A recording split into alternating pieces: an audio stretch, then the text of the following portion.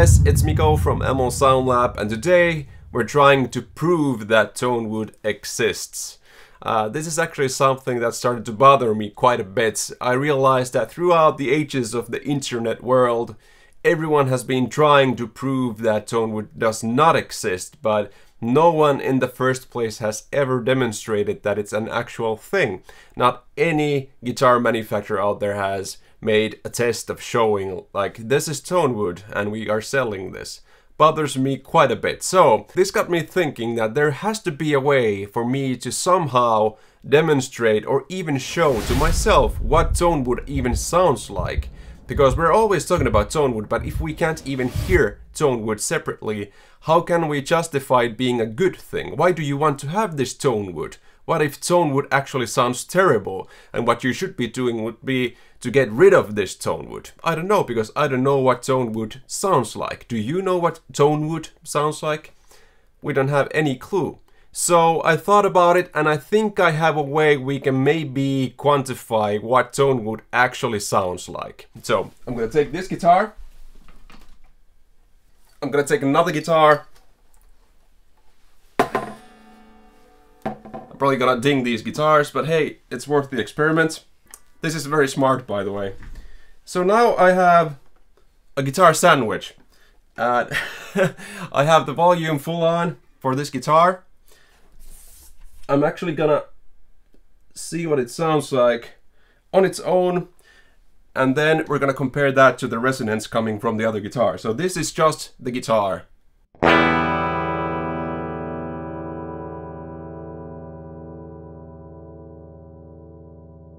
And I'm making absolutely sure that I'm pressing these bodies up against each other as hard as I possibly can to maximize the resonance going through from these bodies. Then we need to listen to absolute silence so we have a reference point. So the absolute silence from your guitar when you're not playing it is this.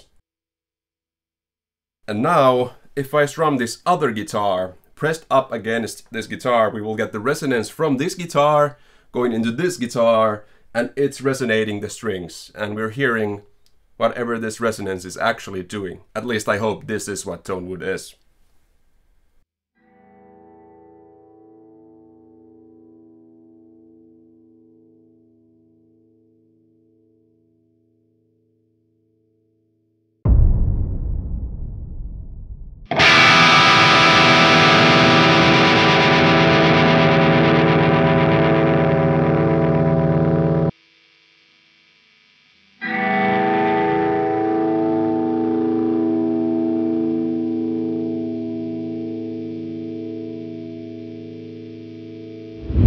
Okay, what do you think? Comments down below. I'm actually quite proud that this is probably the first time I've ever heard just the guitar resonance coming through guitar strings to the pickups and actually hearing it. I mean, it's super low volume. If I took that guitar strum and the Tonewood portion and layered them up on top of each other, I would actually not get any difference in the output volume, and I would not get a difference in the frequency spectrum. So it's safe to say that if that Tonewood ringing or guitar resonance coming back through the strings comes into your tone, it's probably unmeasurable. And sure, this is partly an opinion-based thing, but personally, if you ask me what that sound was in that Tonewood resonance thing, it wasn't a very pleasant sound in my opinion. Sure, there was some low end to it, so potentially some warmth could be a thing, although I can't measure it when I layer up these tracks. What we are getting from that ring is a very nasty sounding high-end ring, and it's almost completely that annoying ring that I usually try and mute. So from the headstock up, I will many times mute the strings, and the same thing sometimes on some guitars. I will also mute the springs inside the guitar if it's a Stratocaster, or if it's a Gibson like here, sometimes I will actually mute after the tunematic and that metal bridge part, so there's no annoying ringing happening there. And if we listen to this clip, that is mostly what I'm hearing. That is the annoying sound that I'm trying to get rid of. So because we haven't ever really heard TONEWOOD, now that we actually hear TONEWOOD, do you think it's a good thing? Is this something that you actually want in your sound? This is actually a debate that I've had with some of my friends, because many of them say that an acoustically ringy guitar is always better. And I found the opposite to be true. My favorite Les Paul out of my collection is one of those that doesn't ring at all. It's almost completely muted down. I'm not sure what it is, but that does not resonate that much, but it's the one that sounds the best recorded.